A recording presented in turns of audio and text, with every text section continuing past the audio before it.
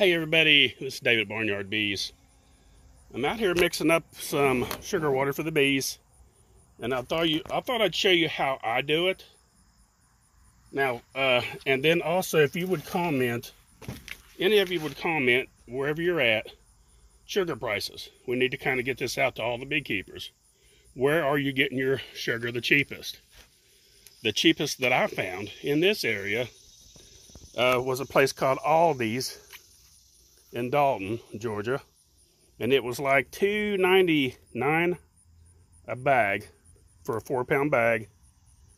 And so far that's the cheapest that I've found anywhere in this area. There was a place called United Grocery that I found some for around $3.40 some, and then Walmart had it for I think $3.12 or something like that, and then I found it at Aldi's for $2.99 a bag. And you've seen this in previous videos of mine. I do have video on how to make these things right here, how to make these feeders, where you drill the hole. See, these have cavities here, and you drill a tiny drill bit, about the tiniest you can find, about 2/3 of the way down up this direction. And don't drill in the cavity on where the handles go on both sides. What I do, this mix, because I've done it so much and it comes out really close to 1-to-1, is I put 5 bags of sugar in this, and then I'll take it around back. I have been using the hot water, like so many cups of hot water, and filled up, you know, to about right here, and it comes out really close. It may be a little bit more heavier on the sugar side, but it's close enough to 1-to-1. It's really close. It's not going to make any difference. So I'll go around back and I'll show you how I mix it. Okay, went around back here with my water hose. Of course, the honeybees can't wait. And I'm just going to spray it in with the water hose. Maybe just kind of fan it at first until you get the top of it wet so it won't splatter. And then once you get a little bit in there, you can actually just stick your water hose down in it. And this puts a lot of pressure down in there on that sugar water to help it mix up. Then what I do, I'll put the lid on this thing. I plan on using this. See there, I filled it up about a little bit shy of those holes right there where I drilled.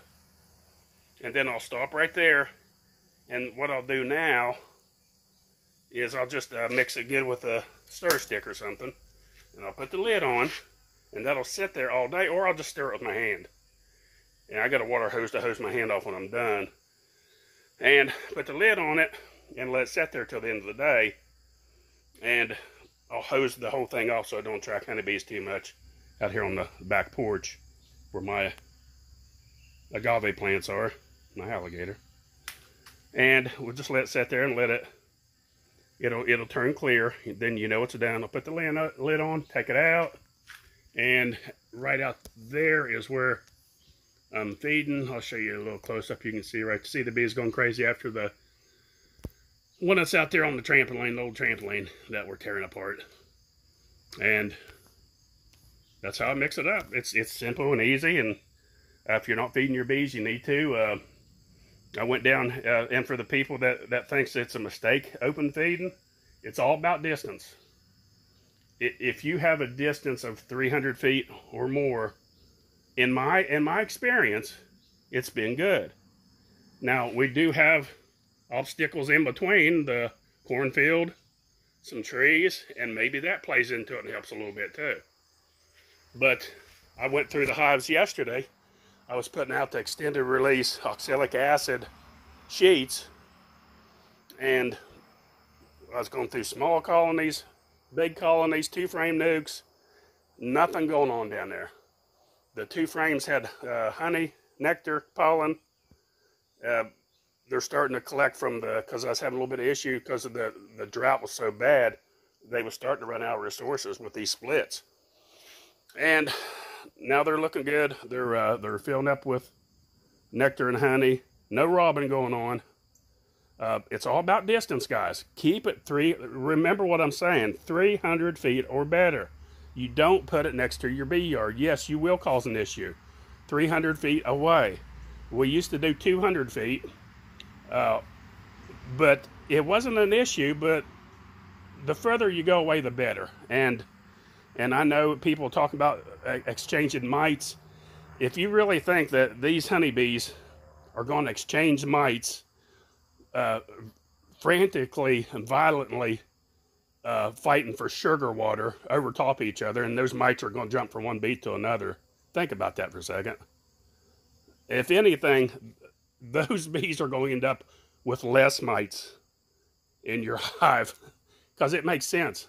I mean, the way they're fighting and fighting over that sugar water, it's different than pollen. We have a pollen feeder, and you don't see them out there fighting over that. And you can put that pollen feeder right by your hives. It won't matter. It's the sugar water. We're in drought. We're in dearth. They will fight over it. 300 feet away or better. Behind a few obstacles will help as well. Try that. You know, look, if it starts giving an issue, pull it back. But I've never had an issue with it. And as far as exchanging mites goes, no, that's not going to happen. That's absolutely not true. And considering probably 95% of the bees at this feeder are mine anyway, I just really don't see an issue with it. We've never had any problem with it. If you disagree, that's you know, you do what you want with your bees. But write in the comments about sugar, where you get your sugar at, what the price is in your area. It'd really help out a lot of the new beekeepers. Give them an idea where they can go and get sugar.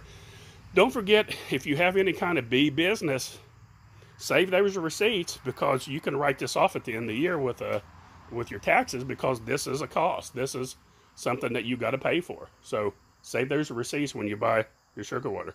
That's about it, folks. We'll get off here and finish mixing this. And don't forget, click on the little bell, like and subscribe. Get a view of the bees feeding there. Thanks for watching. Barnyard Bees.